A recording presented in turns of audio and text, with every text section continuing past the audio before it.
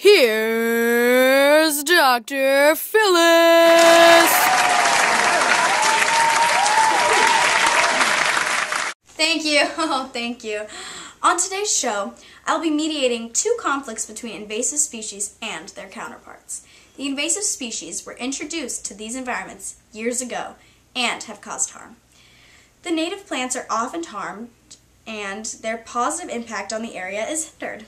The invasive species, more often than not, cause extensive and expensive damage.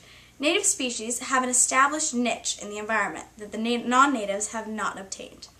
Non-natives can throw off niches and entire ecosystems.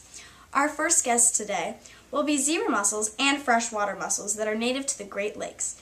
Zebra mussels are native to Western Asia and then spread to Europe, making their way to the Americas, and were introduced in the mid-1980s. Please give a warm welcome to Zebra and Fresh. Thank you everyone. Hold your applause. What? You want to take over the TV too? Okay, ladies, let's calm down. We should talk this out. Now, who wants to go first? Well, she keeps overtaking my habitat and eating all of my food. Well, I have needs too, you know. Okay, ladies, let's calm down. It's all right. How about we start with what you guys think causes the problems? Well, my grandfather told me a long time ago, a European cargo ship dumped some ballast water or something into the Great Lakes and Lake St. Clair. And since us females can reproduce up to 1 million eggs a season, we produce really fast. You see what I mean? They took over everything. Well, Fresh, have you tried to solve the problem for yourself? I talked to my friends, the humans, who try to keep them from spreading. After fishing in infested areas, they clean out the boats, drain the water, dry the boats, and leave the live bait behind. This prevents any of those pests from spreading. I'm not a pest! But obviously that has not seemed to work very well, has it? No. But they also infest water pipes and cause so much damage to everything. And the humans try to fix the pipes, but they're just so expensive. Oh, don't be such a baby about it. I at least have some natural predators. Yeah, some. Well, Zebra, tell me about your natural predators. Oh, well, it's mainly just some fish and diving ducks, but there are some of us that there's so many of us that they can't really deplete our population. We can see that. Fresh, what has been keeping you from fixing the pipes and wiping out the population of zebra mussels? Well, fixing pipes is usually expensive and tedious. But on top of that, every time we put in a new pipe, they just take it over again. Zebra, now why is that? We stick to everything and anything, and we repopulate very quickly. We're also extremely small, and we don't take up that much space. What's the average size of your kind? They're only 2 to 4 inches. But you aren't much bigger. I am too. I'm not!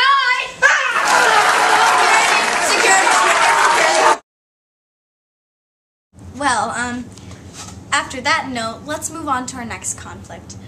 Kudzu is an invasive species that has spread throughout Kentucky and many other states. Yellowwood trees have suffered greatly because of the kudzu. Kudzu is native to Japan and to China and was brought over to be ground cover along the highways in the U.S. Now, give a warm welcome to Kudzu and Yellow.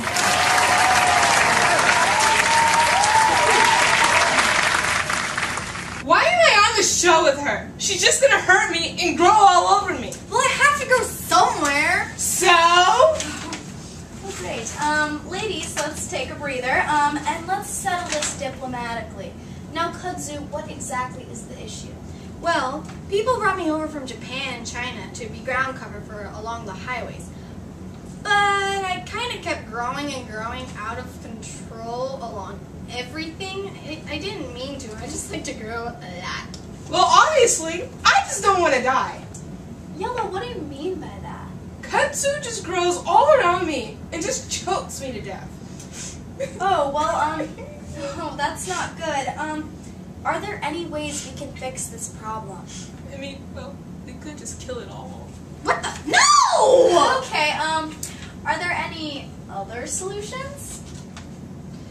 Well, you could use herbicides, but it can take up to 10 years to kill me off. What? That's ridiculous. She also grows like a foot per day, which is a huge obstacle.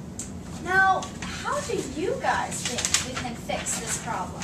Well, like I said, killing her would be the best option, in my opinion.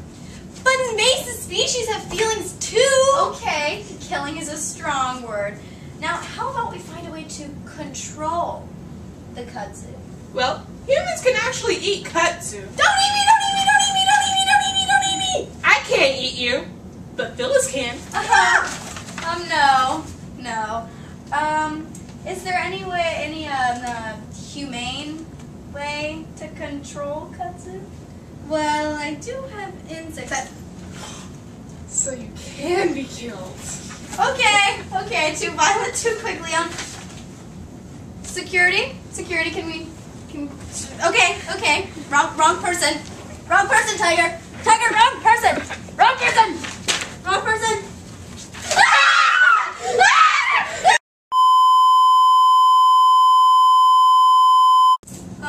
Well, that wasn't supposed to happen at all. Well, as you can see, invasive species cause a lot of problems, and those problems need to be fixed. They cause an off-balance ecosystem. There are 79 non-native plant and animal species that have already cost the U.S. economy $79 billion in damages. We need to work to control these species and bring balance back to our ecosystem. Also, in the future, we need to be more careful about what we bring into our ecosystem. Thank you for watching this. Thank you for watching the show. And please, remember, try not to spread invasive species. Not again!